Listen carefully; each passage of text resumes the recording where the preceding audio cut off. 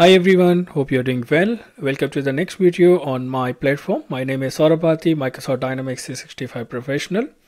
In today's video, we will be talking about understanding the basics of the topics which we already covered in the previous videos, but we will also understand about the entities within the topic, how we can use them.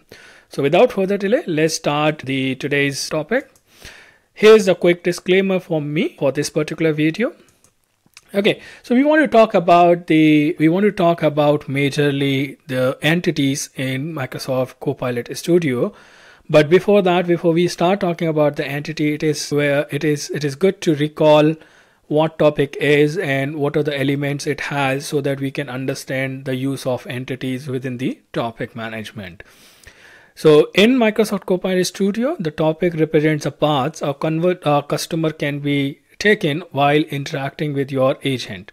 For example, if user asks about opening hours of store, or if you take an example which we have done in previous video, that asking about the appointment. So this is what your topic defines, a conversation path. Now a topic can have two key major elements. One is the trigger phrase and then the conversation node.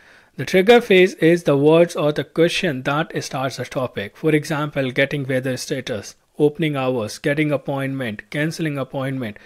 Anything which triggers a question or the conversation is defined as part of trigger phrases. Then the second key element which you have got is the conversation node. The conversation node is the response in the action that agent takes based on your triggering phrases. So with well-structured topic, your AI agent can guide user throughout the meaningful interaction when you define using Copilot Studio.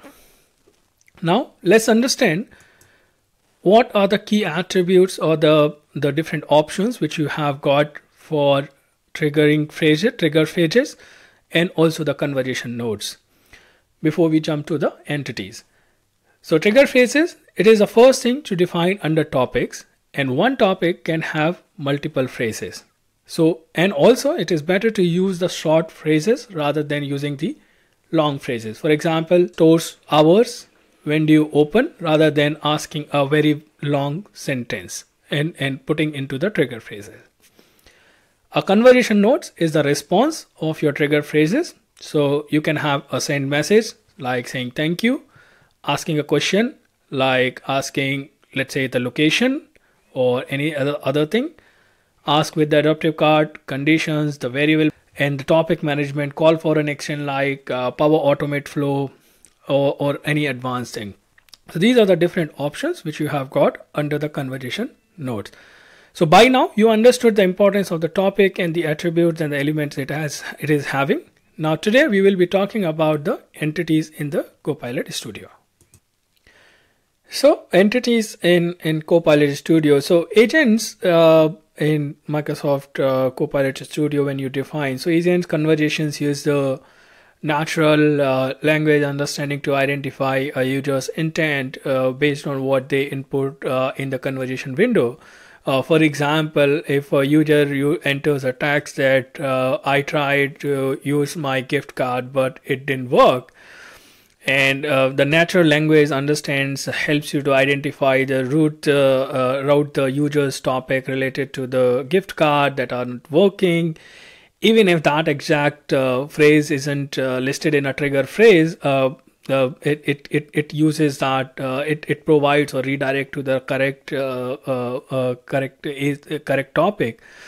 A key aspect of natural language understanding is to identify the entity being used in that user dialogue. So when they ask that the gift card is not working, then it should redirect to the right entity to take the conversation ahead. And think of the entity as an information unit that represents a certain type of real world subject, such as the phone number, postcard, city, and so on. So these are your different informations which you are having. So Microsoft Copilot Studio comes with a set of pre-built entities out of the box, and these represent some of the most used information in the real world dialogue, such as age, color, number, names. And the knowledge granted by these entities allows the agent to recognize the relevant information from the user's input and save it for the further use so that it can provide a better response. So, which means the Copilot Studio has two types of entities. One is the pre-built entities and the another one is your the custom entity. So today we will talk about these entities. We'll see the demo where we can see the custom entities, how we can create, and then we can also look for the pre-built entities which are there in the system and how we can use them. We'll also talking about something about the slot filling within the entities. And slot filling is a natural language understanding concept that saves an exact entity to an object. In simple terms, slot filling matches what is input by a customer and stores it appropriately in a variable. For example, when asked for a category type, the customer might select confirm my appointment or cancel my appointment, and then it can redirect to the correct condition directly without asking the intermediate question that what do you want to do for the appointment. So we'll talk about this also, and we will see in a demo that how the slot filling works in Copilot Studio when you are building an agent. So let's move to the demo for this particular use case. One of the things which I'm using when I'm learning this Copilot Studio, I'm also a learner like you. So whatever I'm learning, I'm trying to share with you all. So one of the great source of the information to learn this is your Learn Microsoft portal, and here is your entities and the slot filling in agents, and it is explaining everything about what your pre-built entities look like, how you can check them, and then how you can create your custom entities. And then again in the custom entities you have got the closed list where you define a set of values, and then the other type of the entity which you can define is the regular expression, like asking for in a pattern, like for example a credit card or any registration number or any ID. So you can provide a prefix and then you can capture that in an entity. And you can also define some synonyms while defining the values. So all these things are available on your Learn portal, and you can use it. You can even practice it to use in your agents and see like how it works. Okay, so what we are going to do is that we are going to look at our the agent which we have built in the previous video, and the agent which we were building was the Contoso Health Assistance, and then we had the appointment one, where we are defining different ways to book an appointment, reschedule, confirm, cancel. So all these things were defined. But if you remember last time, we entered all these values here when we added the phrase and then we asked the question, then we did this. But now all these things can be defined using the entity. So how do we use or how do we create? Let's look at that. So what you need to do is you go to settings and you go to entities here, and here if you see I have defined the entity called as appointment, and I have defined all my options which I want to have it, like new, confirm, cancel and reschedule. If I want, I can add the synonyms here so that when my agent is using this information, they can also understand the synonyms. And I have enabled the smart matching for this. So this is how you define your entity and the closed list and all those things. So if I click on new entity, so this is where you get the option of closed list or the regular expression, where I was talking about if you want to ask for a pattern or something, then you can use the regular expression type.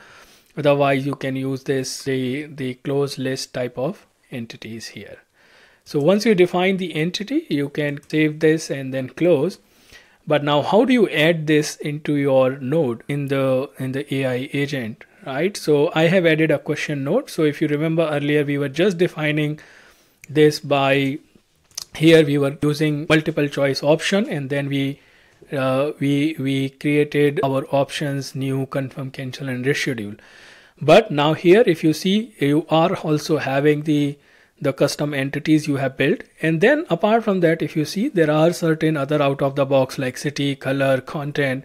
All these are available out of the box. So if you have anything relevant for your use case which can be used by this out of the box, you can use this, or else you can define your custom entity to derive your conversation or derive the path of the conversation in your AI agent. So now here I have selected my custom entity appointment, and then it is very important that you also select that what values you want to display to the user out of these entities. So I have selected new, confirm all the 4 values which I have defined.